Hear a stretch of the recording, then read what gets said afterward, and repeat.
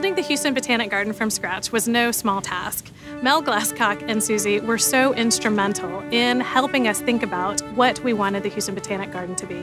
How would we bring people back time and again to see the garden in a different way each time that they came? He was so thoughtful about how to make this garden successful and truly impact the lives of our visitors.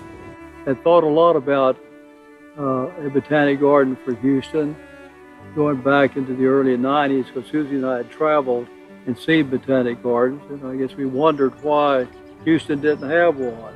We got involved with the garden as part of our whole philanthropic outlook. It was always part of what we wanted to do. We just didn't know how to do it. And fortunately, Nancy Thomas and a few friends had created the route to get to a botanic garden, and through the efforts of a lot of people, we were able to get to there.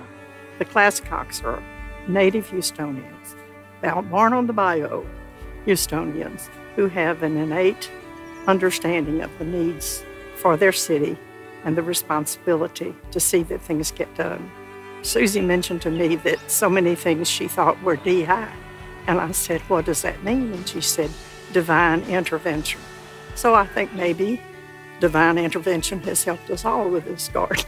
I don't think this garden would be here today but for Mel and Susie. So when they joined the board, it was because Mel thought we were credible, and that helped us actually be credible in the community as well. When a donor came out that we had been trying to get out to the garden for a long time and didn't have any success, and he said that when he finally decided to come and see what this project was all about, it was because of a note that Susie had handwritten to him, and her words were so powerful and how much she believed in this, that's really what made him believe that this was important to Houston. In 30 years, I hope that the people of Houston have accepted the garden as just a natural part of the city. It's not something new, it's not something different. It's just an essential part of our city, of our community. I don't want it to be a surprise. It should be part of their life. We hope that they'll come many times and just to enjoy it and relax. The garden's never finished. There'll be many phases. The culinary garden has their name on it, so the Glasscock name will live in this garden forever.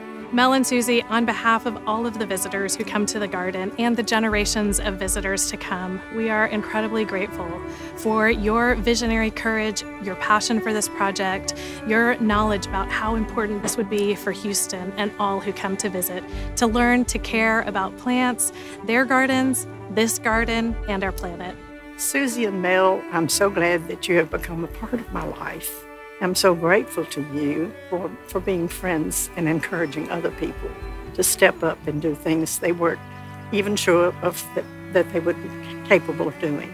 I've been thinking about this garden for so many years, and you don't know whether to burst into tears or applaud, because it was a long time coming, but here it is in reality.